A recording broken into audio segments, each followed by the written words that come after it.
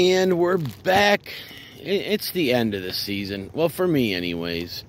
So just showing you guys, I'm still picking peppers. I got this little bag right here. Beautiful. Look at all those. Still got some peppers on the plants, but it's the end of my season, and you know, it's the way I designed it. I did not fertilize these plants at all. I put some bone meal and some blood meal in the soil, and they took off, and I got tons of pods from them for months on end. And then I just left them and let nature take its course. But that's why you see the plants are looking all scraggly. I stopped weeding the garden. Look at those golden primatales right there, though.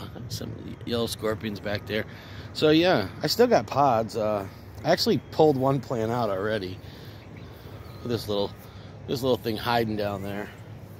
I think I'm going to overwinter that. I'm not going to overwinter. I think I'm actually going to chop it down and bring it inside and put it under a light because it's so short. I might be able to get pods off it in the winter. But yeah, I mean, I pretty much almost picked these dry a minute ago, but they're still pods. So end of the season, this is what happens when you just let your plants burn out.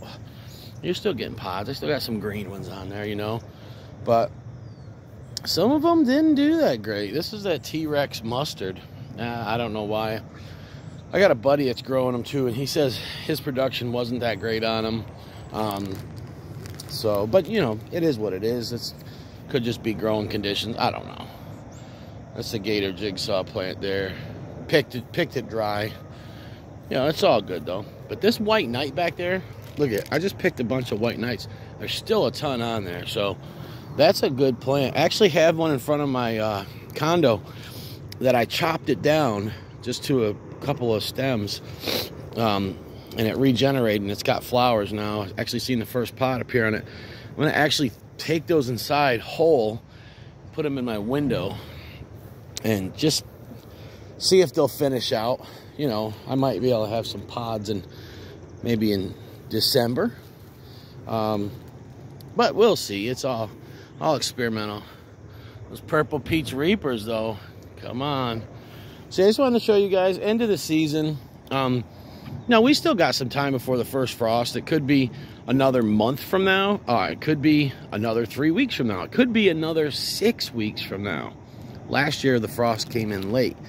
But I'm just tired. I've been doing this for so long, and I'm just, you know, I got so many peppers in my freezer, everywhere. People sending me peppers. I don't need them, so yeah. And this was also an experiment. This is my first time in raised beds. I wanted to get the soil nice and a lot of nutrients in it, and then just see how long it would last. And so I found out, yeah.